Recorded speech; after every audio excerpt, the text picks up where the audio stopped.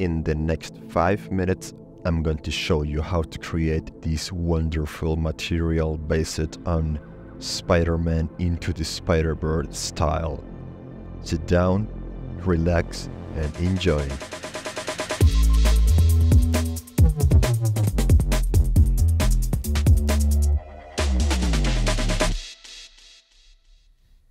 Once you have the blend file, I will leave you with this blend project with this node tree called Shaderverse, where you will find all the controllers of this material based on the Spider-Man Into the Spider-Verse movie. Okay, so let's create. I'm gonna leave a link on the description. Okay, with this project. So let's create a new project.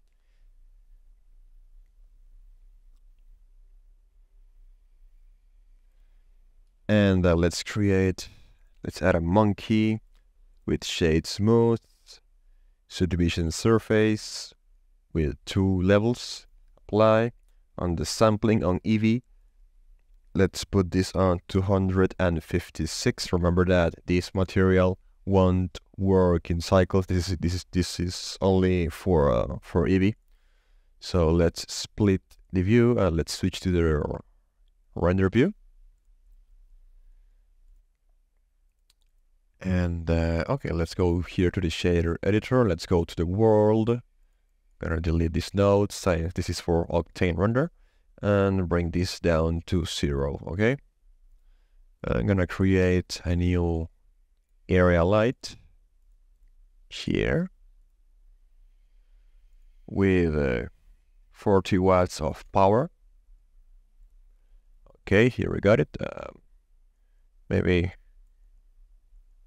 I'm gonna move this here to create 2 lights, 2-point light setup. Move this here. Let's make it a disc shape and increase the size. Okay, so now let's go to the object here. I'll create a new material. Let's go to File, Append, and let's go to the location of our blend project, the Spider-Man 2 Shaderverse blend project, Append, and let's go to node tree, and we'll go to import this Shaderverse. Click on Append again, delete this, press Shift A, group Shaderverse, and look this here. You won't see anything because we got this black color, so let's make this red and increase the color value to 1. Okay, and we start to see something here. Let's go to the shadow lines contrast, I think. Now let's move this here. And let's play with the shadow lines brightness. Maybe let's increase the power of this light, the size and the power, something like this. Okay, we're good. Now we're going to increase the shadow lines scale, and we will start to see these lines pattern in the shadow region. Okay, and we also got the dots highlights, so let's increase here the scale of these. Let's play with the contrast. Okay, here we are, and the dots highlight fall off, something like this. Okay, this effect will also depend on the light power and the light size, so just experiment with this until you got a nice result. For example, if I increase the power here, you can see how this affect the material fall off. Also the size. Okay, maybe let's increase the scale here. So as you can see, we got this nice material based on Into the Spider-Verse style. The good thing is that we made this just within, I don't know, 1 minute. Another cool thing about this is that you can plug your own textures here. So for example, if I take this, let me unplug this.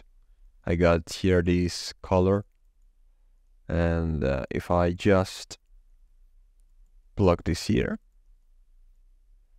we're going to be using this this texture as the albedo map for the shader. Okay. Another cool thing about this is that we can go here to the color overlay and add another color and maybe mix two colors. Okay.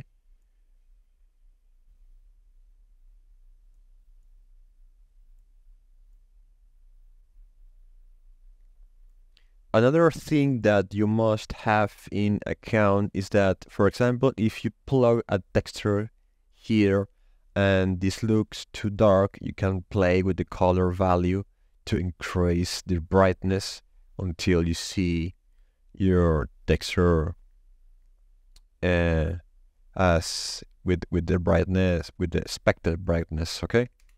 And we also got here this emission, just in case you want an emissive material, or for example an emissive texture. Let me create a noise texture, for example.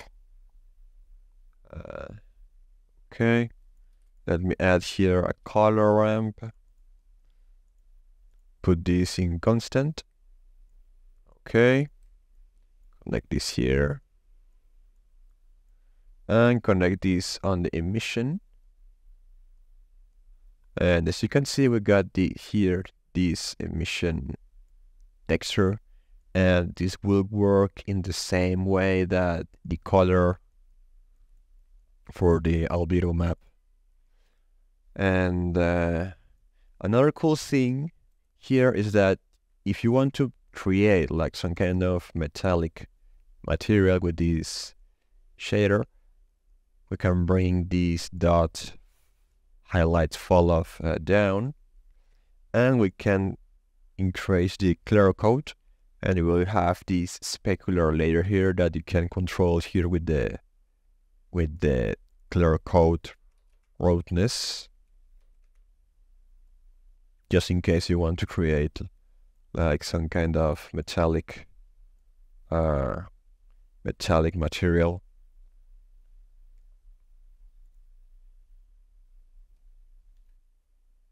One thing that I forgot to mention about the clear coat is that if you want to create this cool effect of shiny lines on your Spider-Man model, you'll need to use a texture like this and plug this on the clear coat. Actually, let me unplug this. You can see that we don't have the effect anymore. Actually, you can see here the clear coat. Let me put this here on 0.5 and plug this here again. Maybe you will need to use math node, this one, math, and multiply, and then multiply your texture until you have this white black look.